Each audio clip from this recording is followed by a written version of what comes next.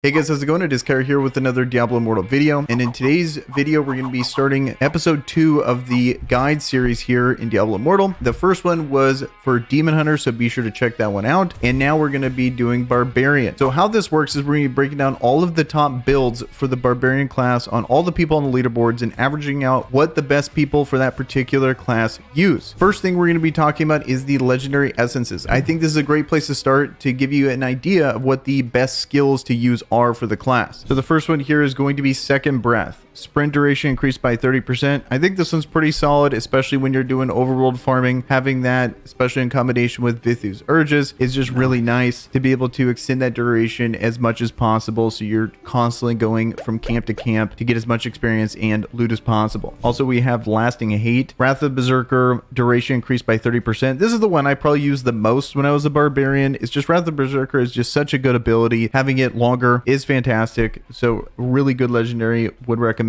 The harder the content I do, the more likely I'm going to probably take something like this. And so here's a newer one right here. Taking damage during Undying Rage now triggers a counterattack for X amount of damage to all nearby enemies. Cannot occur more often than once every 0.5 seconds. So I think for this one, the damage is not crazy. So it's not going to be this big thing that's going to change the tide of battle in PvP, but I think this can be really effective in challenge rifts for Barbarians. Like, I think that's one of the places where Barbarians really excel, is just Undying Fury in the challenge rift environment with Whirlwind. Now, when you actually get procced on Undying Rage, especially if you're really punching up in a challenge rift, having that extra bit of damage I think is really going to start to add up. And especially if you have the 4-piece of Grace of the Flagellant set, because then you're having another chance to proc that 4-piece here. And I believe this guy, he's using Mountebanks and Vithu's. I think that's a good combo too. And we'll get to the set items here in a moment, but I really think Grace of the Flagellant with Whirlwind, you're going to be proccing a ton, getting that extra damage there. Let's go on to the shoulders. So Hell's Legacy, this is a very popular one. This one fits really well when you're open world farming too, because Sprint leaves a trail of flames, dealing X amount of damage to enemies over 4 seconds. So this one, fantastic for being able to run through, tag in a whole bunch of enemies there. I like it also in Challenge Rift too, because you get no unit collision when you have Sprint going. So when you're running through these big mobs of enemies and you have this extra bit of damage there, pretty much the main thing you're going to be taking damage to in challenge rifts is the projectiles. So you dodge the projectiles, you're leaving this trail of fire on the ground. Really great way to squeeze in a little bit of damage before you get like your whirlwind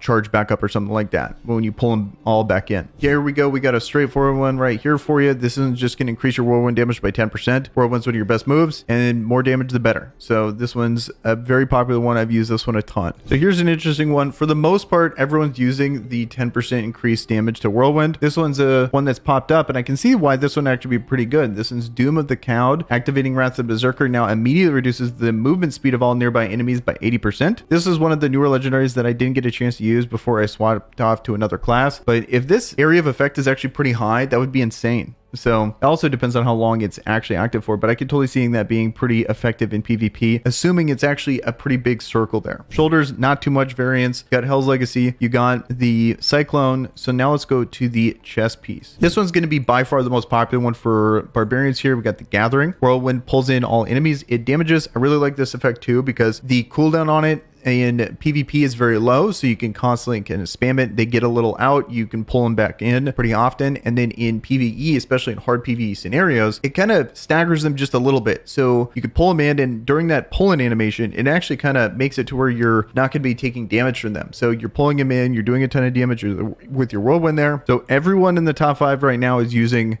the Gathering. Okay, so here's an interesting one here. We have 5 Fresh Claws. Whirlwind now shreds all armor, increasing all damage enemies take by 2%, stacking up to 5 times. I think this can be actually really good. I'm annoyed by the wording because it shreds armor, but armor is an effect in the game here, but it's giving you the effect of increasing all damage to enemies by 2% up to 10%. So I wish it didn't say that. I wish it just like shreds defense or something like that. Something that doesn't exist as an actual stat in the game. If you shreds armor, then it's going to be giving yourself more critical hit damage. So it's annoying that it does that, in my opinion, but whatever. Everyone's using that. I do think, as an honorable mention, Davin's Legacy is a great legendary chess piece for the Barbarians, because you need to have it with the Remembered, but then you get 2 Remembered summons with you. And I liked it a lot in situations where I only needed single target damage.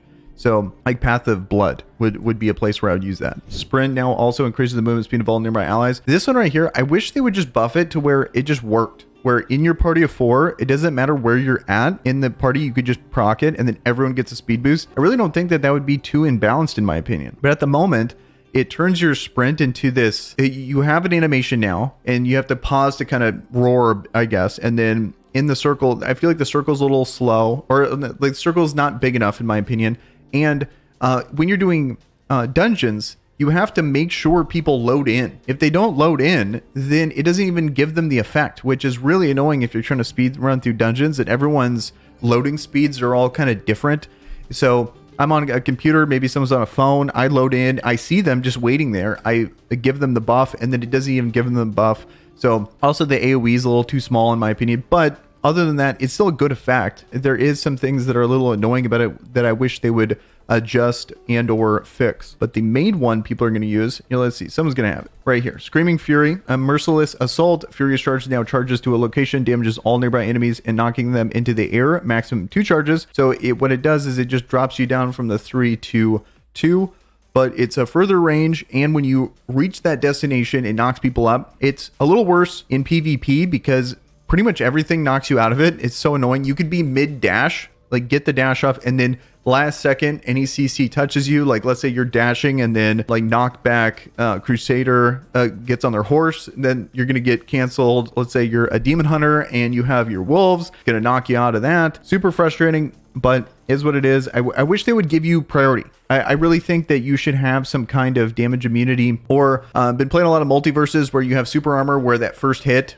it takes 2 hits to knock you out of it. So I wish there's something like that where it would take a hit to be able to knock you out of it, but it would make it to where barbarians can actually get in and do something, whereas at the moment they don't. It's really frustrating that they're the melee class that has to get in, that gets no stat benefit for being the melee class, and then they have 0 priority on their big dash in move. So it's a bummer, but this is probably the main legendary affix I would be using for my leg piece here. Amazing in PvE, amazing in PvP. It's just frustrating that it loses out on priority. So now let's go to the weapons. And this is going to be the most popular one by far in Eager Maelstrom. Whirlwind radius increase, but whirlwind movement speed decrease. So it's a very noticeable effect on how much bigger it makes this. And paired with the Gathering, this is just the bread and butter combo for barbarians. Okay, so to give you guys an idea, literally all of the top 5 is all using Eager Maelstrom, but we have JKG Brandon over here using Stonefall. Hammer the Ancients, damage increased by 10%. This is something I would only ever really use if I was using the Remembered. I had Devin's Legacy here, and so you have the 2-piece there, you have 2 summons out, you have the Stonefall, and then it's going to make your Hammers of the Ancient summon do more damage. That'd be the only time I'd ever use this. There is one, I forget the name of it. It's one of the newer legendaries, not of this wave, but the first wave, where it gives you extra damage as your frenzy procs.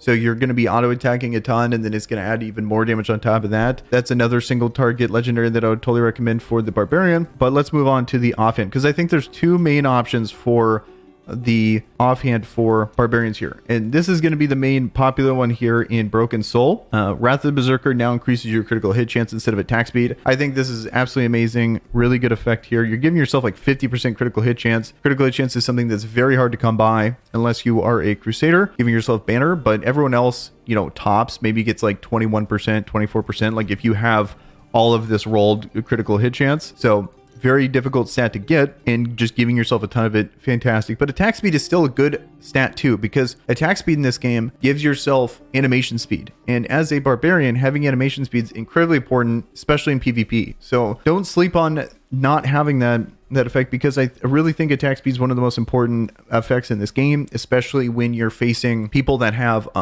attack speed slows. So it kind of balances you out. You're going really slow, your animation is really slow, you pop your Wrath of the Berserker without Broken Soul, then it kind of balances you out and you can actually get your animations off, or you can actually dash in and do your animations really fast, because you know how we're complaining about how you get knocked out of everything when you try to jump in with your Furious Charge. But if you have the attack speed, you proc your attack speed steroid, then jump in, you're going to jump in so fast, people might not be able to catch you in between. So keep that in mind. And then in that case, you're essentially just not using a legendary because there's no skill that would really pair with it unless you're having Hammer the Ancients. Then you're going to want the Remembered, but that's really a PvE effect. And here, let's see if anyone's using the Remembered here. Pretty much I was just going, if I don't take Broken Soul, I'm just in a PvP environment, I'm just not taking an effect here. Here's another one. Enemies killed by Cleave will explode. I guess there's a Cleave build out there that you can potentially try, but I've never ran it. Literally everyone's taking Broken Soul. This is probably the most popular effect. For the most part, this is like the PvE effect I would totally take for sure. So I get it. Not using it too much because for the most part, you're going to be in AoE scenarios. For the most part, you're going to be either open world farming or you're going to be taking on a ton of enemies, or you want to kind of have a mix of mob, like, you know, kind of AoE, and then you get to the boss at the end. I think Broken Soul is going to be the main thing to use there. So I get it. Let's talk about set items that are going to be best for the Barbarian. So this is the main one that I would go for as a Barbarian for sure. It's going to be 4-piece Grace of the Flagellant. So you have the 2-piece all continual damage, channel damage, and persistent ground damage increased by 50%. And then each time you deal damage to an individual enemy 5 times, you'll do X amount of additional damage to that enemy. This is such a great effect, especially with the amount of channel damage you can do. As a Barbarian with Whirlwind, you're going to be proccing this an absolute ton. It hits a ton, so that 5 times to an individual enemy is going to be super easy to be able to hit. I was playing in the right against the Shadow. This guy, he was a wizard, but he had this, and the amount of damage that he was able to do is just absolutely insane. Like, so this, you really feel this effect.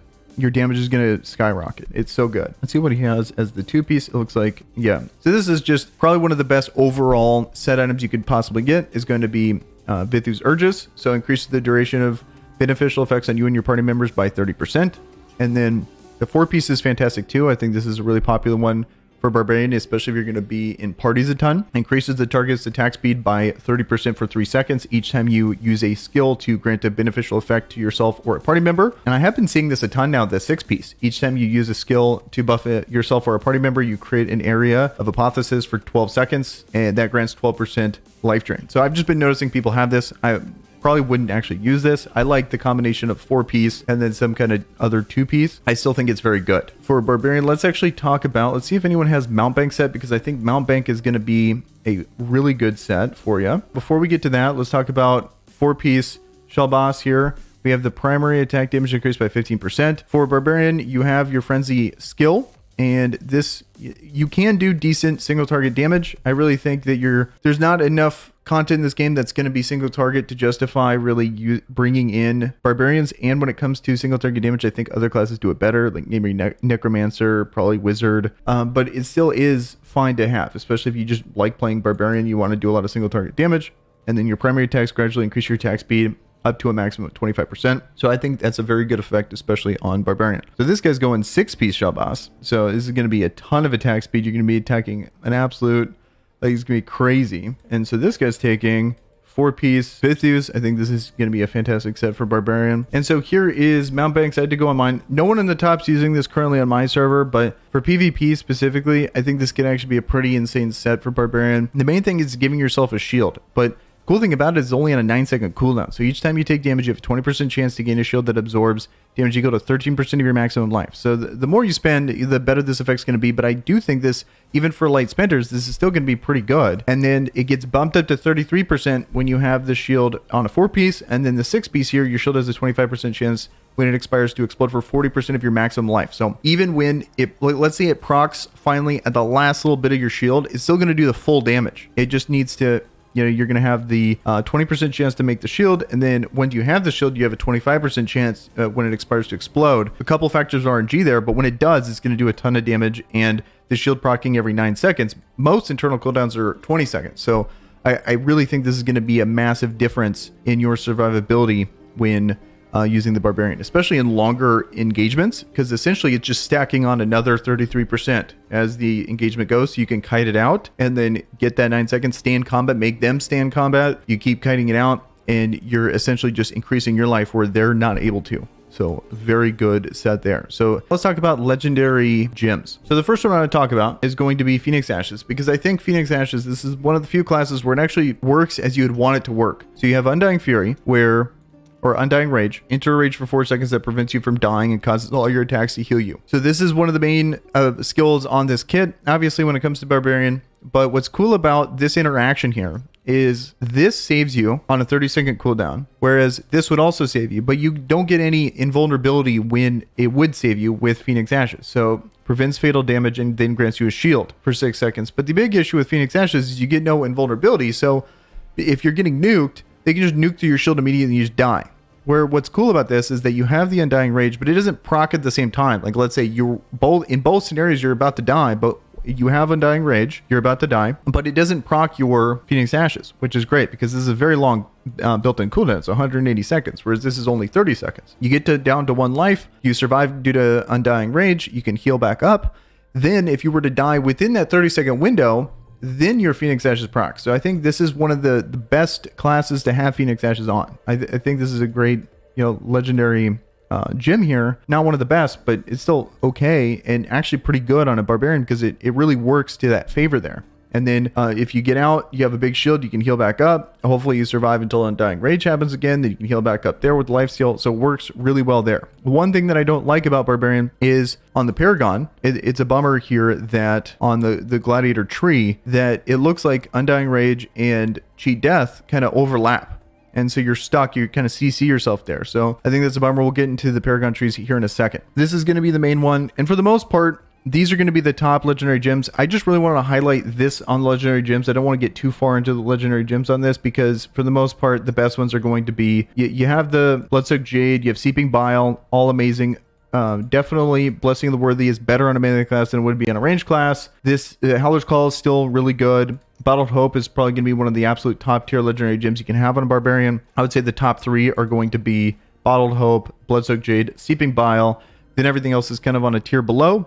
And then for some of the, not as super whale friendly, like the more free to play friendly gems here, I would go Fervent Fang. Bloody Reach obviously is not going to be used at all. Berserker's Eye is amazing. A big one that is not commonly used, but one that's going to be really good is going to be Trickshot Gem. This is fantastic on Barbarian. Power and Command's really good too. And that's pretty much it. Chip of Sunflesh doesn't really work too well on Barbarian. You don't really cause loss of control, even on the whirlwind portion. You would think it would, but it doesn't, so it's not that good. Echoing Shade's not really that good on Barbarian, and Swinson's Haunting is just not that good of a gem. So let's talk about Paragon trees, because for most classes, there's a pretty standard version you want to go. Whereas when it comes to Barbarian, I think they're a little different in the sense that there's the one class that might actually get hampered by choosing Cheat Death, because I would say for pretty much every class in the game, in PvP, you're going to want to have the 63 points in the Gladiator so you could get Cheat Death here, and then since you're here, you might as well get the life and the damage. What happens on the Barbarian is fatal attacks from players instead reduce you to 1 life while making you immune to damage and stunning you for 3 seconds. So see how it's stunning you for those 3 seconds there. Whereas Barbarian's the only class that has Undying Fury or Undying Rage, so they're stuck. So what happens is it procs at the same time, which is really frustrating. And you have the really good interaction between Phoenix Ashes and Undying Rage. This procs, you're stuck, whereas with Undying Rage, you have lifesteal. So you want to spin on them. You want to actually go. Whereas you're stuck here yes, you do get the 60% life back. It's just not that good. I would say Barbarian is one of the few classes where you could just forgo going so far into Gladiator. You could get the other stuff, because I really think this is good. This is just amazing. Uncontrollable is such a good effect. When struck by an effect with causes less control for your character, you are immune. Cannot occur more often than once every 30 seconds. Also, Quick-Witted is really good. Reduces the duration and loss of control effects against you by 10%. So really good effects there. Also, because you're in the class, Rapid Recovery is probably going to be amazing for you. Reduces the cooldown of Trapper and Uncontrollable by 10%. So this is only going to be on a 20-second cooldown. There's a lot of merits to going deep into Gladiator.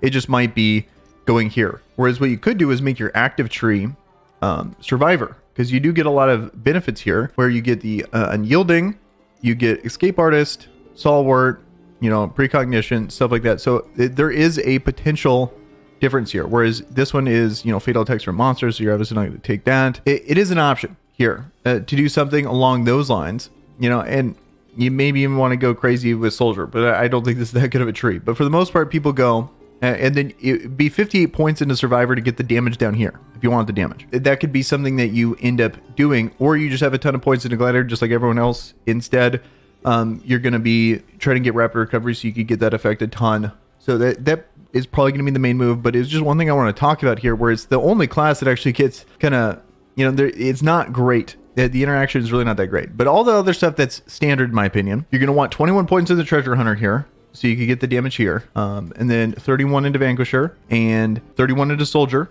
so you get the damage here. And then Mastermind's a little different because you could get all the damage here earlier with only how much? 28 points. Notice I only have 1 point into armor penetration here, but I can still go through. Where it's one of the few places in the game that actually allows you to do that, which is bizarre, but you can. And then now, boom, there's another 400 damage there. So I think that's going to be the standard there. One thing to keep in mind is mainly going to be this interaction with Gladiator, and then going from there, do you want to get the life on Vanquisher?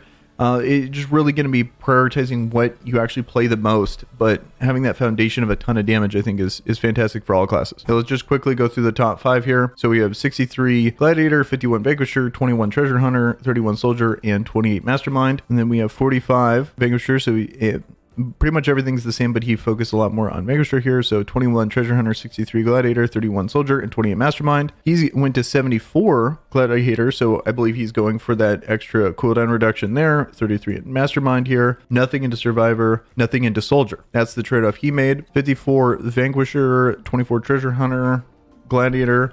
Nothing in Soldier, nothing in Mastermind. So to get higher in Vanquisher and a little bit more into Treasure Hunter, but mainly all of it into Vanquisher there. So that's pretty much going to be the common split there. As for normal gems, pretty much everyone is going these right here. So you have the damage in the red spots, mostly potency on the yellow, and armor pin on the blue.